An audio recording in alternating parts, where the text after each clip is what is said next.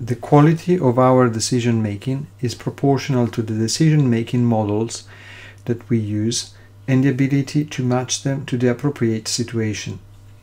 This short video explores the decision making models currently used in healthcare and aims to offer an introduction to the optimal way of matching these models to the context with the final goal of improving patients' outcome. When we think about decision making, we refer to the process of making choices, usually after thinking about several options.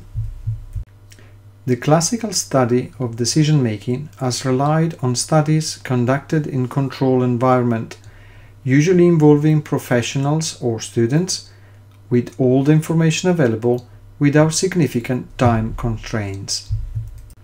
An interesting question to ask us is, how do we make decisions?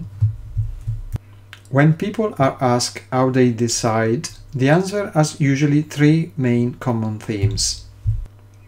The three themes in the answer are usually about gathering information, generating options, and then choosing an option.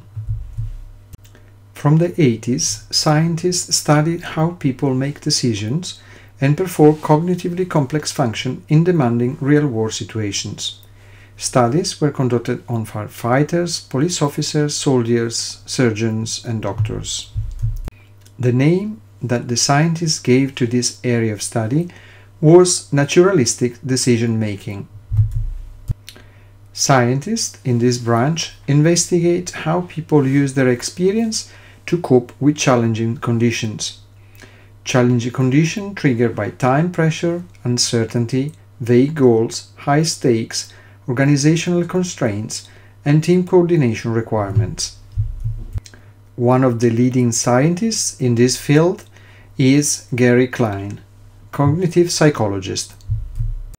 Gary Klein discovered that experienced decision makers recognize patterns, but they usually do not compare options and evaluate the option by imagining how the options would play out.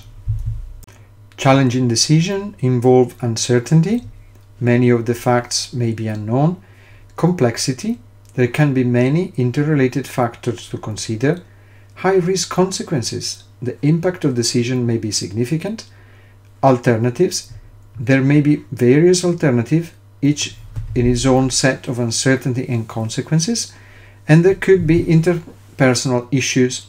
You need to predict how different people will react. In addition, in real life, there is a constant dynamism in decision making. The individual assess the environment, identify appropriate action, take action, reassess the outcome of the actions, and the cycle restart. Military pilots have developed this order loop, and it is a cycle of observation, orientation, decision, action. During the observe phase, they collect current information from as many sources as practically possible. During the orient phase, they analyze the information and use it to update the current model of reality. During the decision phase, they determine a course of action, and during the action phase, they follow through on their decision. During the orient and decide phase, the decision making could happen using different models: recognition primed, rule-based, comparison options and consequent choice, or creative model. Another interesting model of decision making is the one developed by Dave Snowden, who's a researcher in the field of knowledge management. He called his framework Cynevin, from a Welsh word that means environment. In this framework, there are 5 decision-making contexts of domains. 2 of the 5 domains are considered ordered. In these domains, cause and effect are known or can be discovered. Other 2 of the 5 domains are instead unordered. In these domains, cause and effect can be deducted only with hindsight or not at all. The fifth domain, called disorder or confusion, is when there is no clarity about which one of the other domains apply. Out of the 5 domains, the order one are called simple. The second order domain is complicated. Then there are the unordered domains that apply to unordered situations. So there is the domain that is called complex, and the fourth domain is the chaotic domain.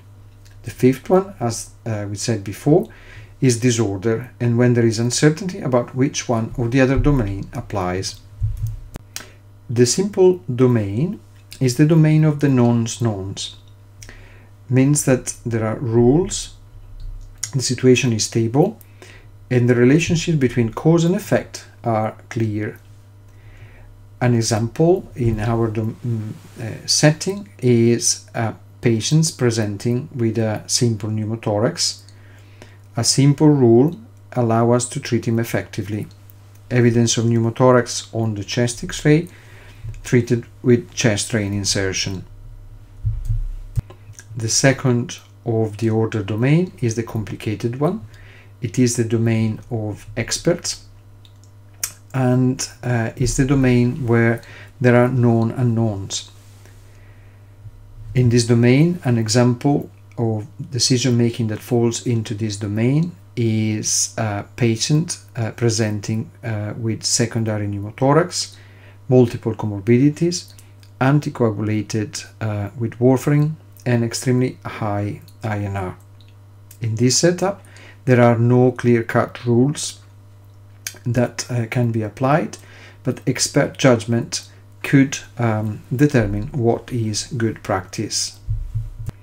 We enter then the first of the unordered domain, that is the complex, and in this domain resides unknown unknowns. An example in our setting is a situation where there are multiple casualties presenting to a trauma center after a major incident. The fourth of the domain is the chaotic one. It is a domain where cause and effect are unclear. The situation is too confusing to wait for understanding, and the action taken in this context need to aim at establishing order.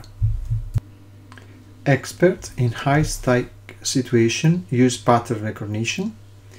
The order look, observe, orient, decide, and act is a helpful model to manage decision-making in rapidly evolving situation.